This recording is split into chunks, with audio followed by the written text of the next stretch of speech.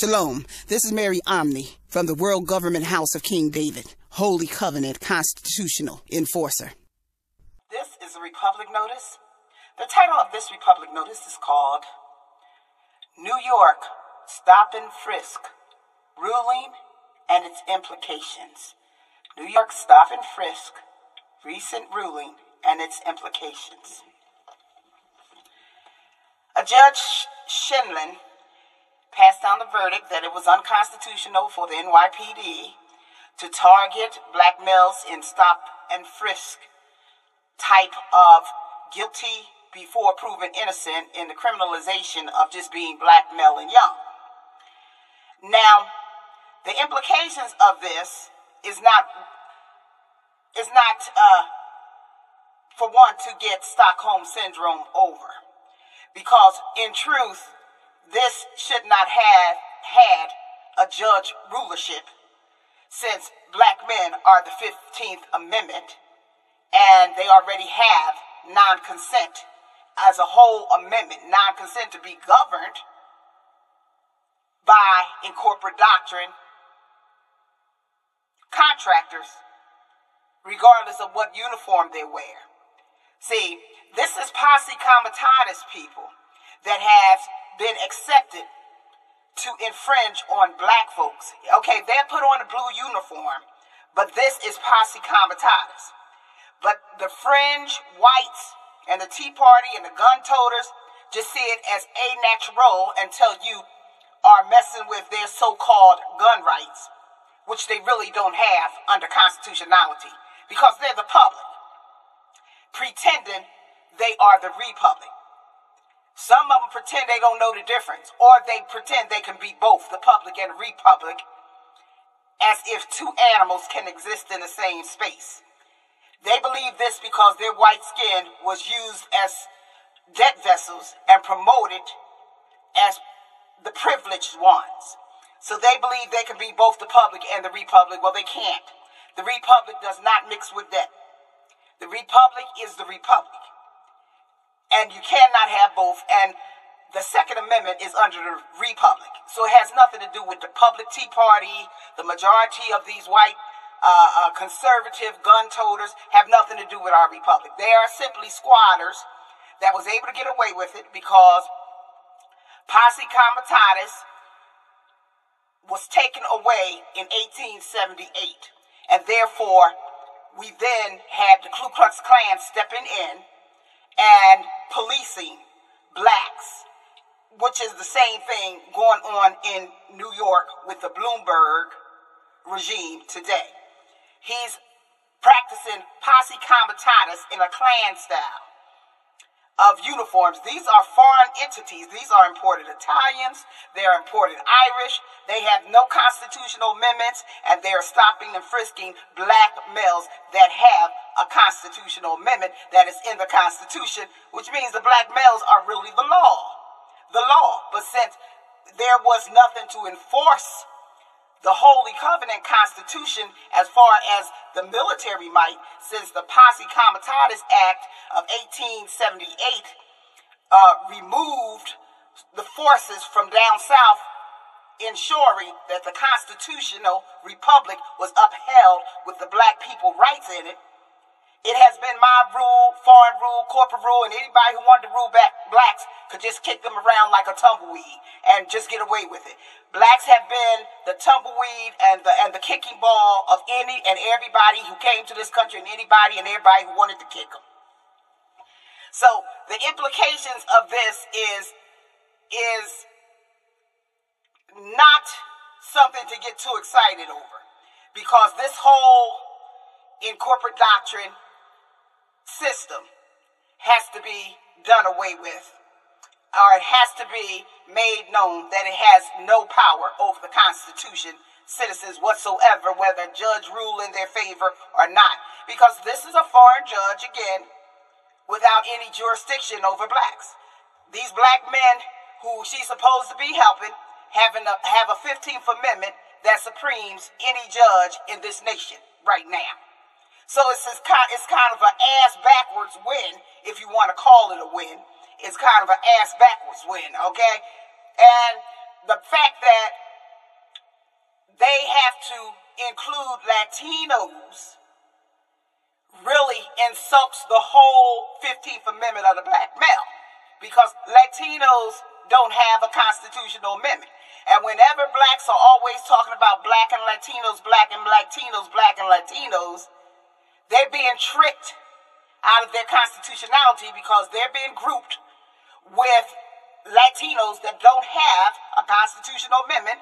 Latinos are just like whites. They under incorporate doctrines. They just happen to be white, yellow, orange, brown, and many colors. But they're still under corporate doctrines.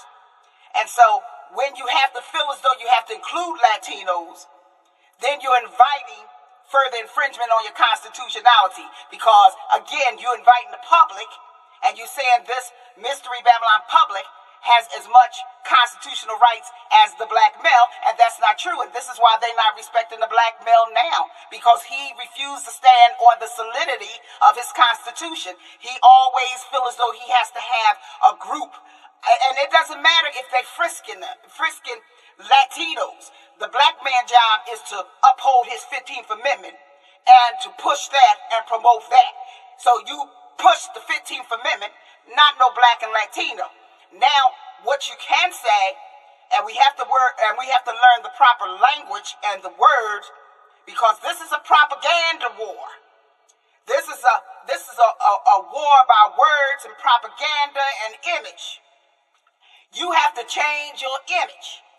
You cannot say black and Latino, because black and Latino means you are denouncing yourself as having a whole constitutional amendment and having constitutional supremacy, because Latinos do not have that, okay?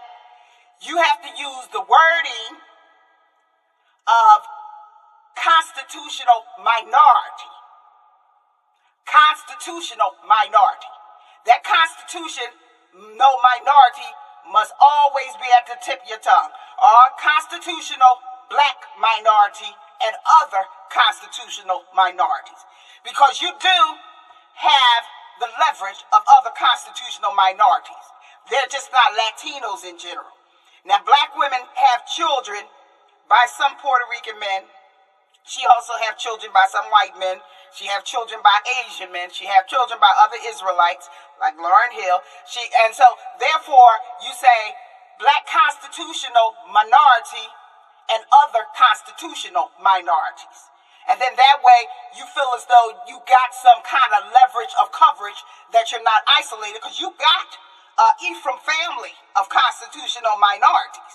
So you say black constitutional minority and other constitutional minorities, which are really black mixtures, would be like Diana Ross children are mixed, or other people who are born from the black woman but may not have a black father. They are constitutional minorities. Also, the other men that's with black women are considered constitutional minorities when the black woman is with other men besides the Judah man.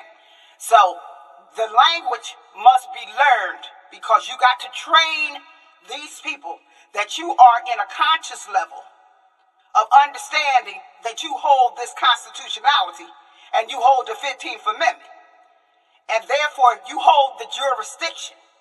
And therefore it's not too much many judges can do jurisdictively wise. Now they can use the whole public as an umbrella so they can trample and pretend authority, because you didn't consent as black man and black woman and the other constitutional minorities. They're protected by non-consent jurisdiction, which means they didn't consent to be governed. So Bloomberg is on somebody else's land, on somebody else's birthright, on somebody else's wealth, and he got these other foreign entities practicing posse comitatus against the constitutional citizens. And that's why they wanted to remove it in 1878. They wanted to remove posse comitatus against the public so they can, in turn, as the public, do a posse comitatus on the republic. And they have been doing that to trample and mob our wealth ever since the 1800s. So this stop and frisk and this criminalization of the blacks is the criminalization psychology reverse, because they're the criminals stealing black people wealth. But they have to do a reverse psychology, and they have to put them down to the nth degree of the minuscule level to keep the psychological game going, because when the game is up, then you will be able to tell them, I know you're contractually destitute and you're on my wealth. You may have the fiat money in your hand, but I own everything you got by supreme contract. You have no contracts higher than mine. And your stopping and frisking is only your satanic father now is giving you the headway and covering you. But when the kingdom of David comes in, the power from your satanic father will be removed.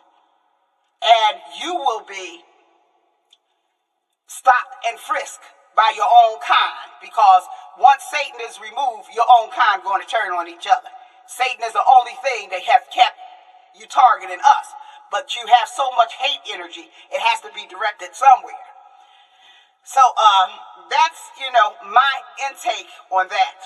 Stop this black and Latinos, because you got Latinos shooting blacks just like whites. They don't consider themselves one with you. I don't care if they are stopped and frisked. You begin to understand the words constitutional black minority. See, because they want to tell you you're a minority, and they say minorities, and they generalize blacks, but blacks are not just a minority. They are constitutional supreme minority, which means they have a higher contract than the majority of people in America. Now, that is not just a minority. So you better learn the language of propaganda, because it starts with the brain, and that's where the war begins.